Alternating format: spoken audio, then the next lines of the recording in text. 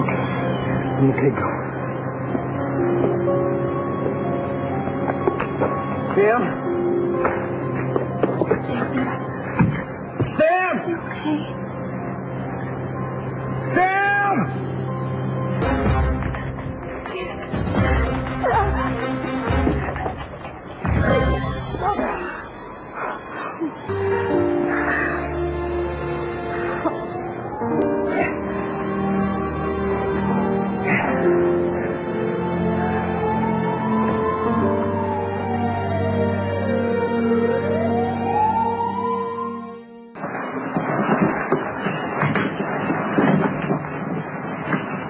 We were all so sure that Diego was dead after I shot him, and then when Alcazar held his son in his arms, breathing, he must have felt some sort of life. He told the cops that he was going to transport his body. Instead, he rushed him off to save him. Diego said that he wanted revenge on everyone who hurt him, especially whoever was involved with killing his father. The son is still alive. And the father...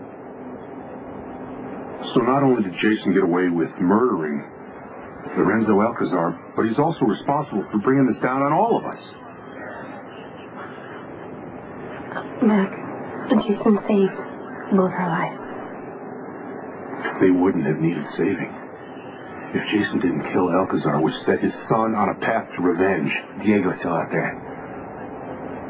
The rest is just speculation. Let's just stick to what we know. Fine, let's stick to what we know, Lucky. Tell me why my daughter is dead. Tell me why that beautiful, caring little girl was brutally murdered. And then Georgie happened to get one of Maxie's texts and wound up in the park and saw Diego's face, and he had to kill her. The same thing happened with Letitia. Apparently, he was after Carly. What about Coop Barrett? Coop, he caught on. And Diego knew it. And Emily? Unfortunately, she was Jason's sister.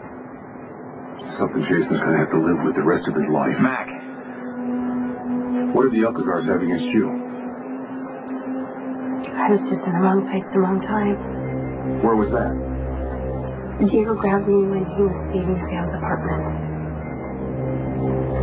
He'll chloroform you, threw you in the trunk of his car, and then he goes... To get this Sam's duffel bag, the one we found in the car, to make it look like she took off on her own. And you had the bad luck of showing up just when he was leaving? Yeah, that would explain it. How's he doing? No, he probably has a concussion. It looks like his hands are going to need a lot of suturing up. Okay. Thanks.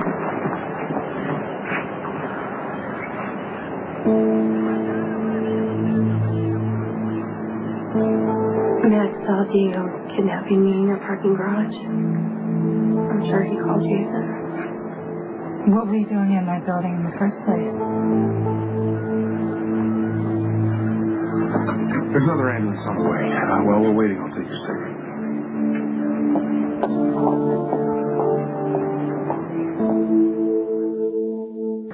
I'm not officially on duty, but when the ambulance called in the case, I was here, so I'm going to consult. Apart from your blood loss, you have one finger hanging by a thread, nerve severance leading to several others. If we don't act fast, you're not going to have the muscle or nerve coordination to hold a spoon in either hand.